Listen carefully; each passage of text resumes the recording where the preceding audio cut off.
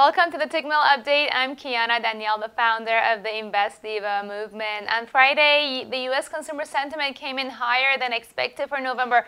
Chinese President Xi said that Beijing wants to work for a trade deal with the United States, but it is not afraid to fight back. This week we have more data from the US, Switzerland, the Eurozone, and towards the end of the week we have Canada's GDP numbers for the third quarter of the year.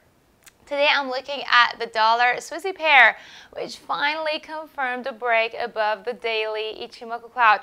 If this isn't big enough, it also opened above the 0.9971 pivot level for the first time since June. But the future cloud remains bearish, and we know that historically the dollar Swissy pair normally trades between the narrow range of 0.9971 and 0.9852, and sometimes it expands the range to a higher resistance level of 1.02 and a lower support of 0.97.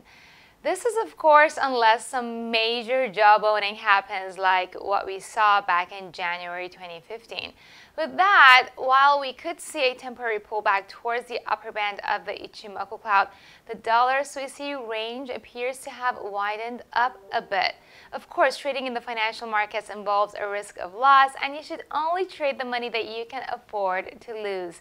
If you like this video, give it a thumbs up and subscribe to the Tickmill YouTube channel. I will get back to you with more updates tomorrow.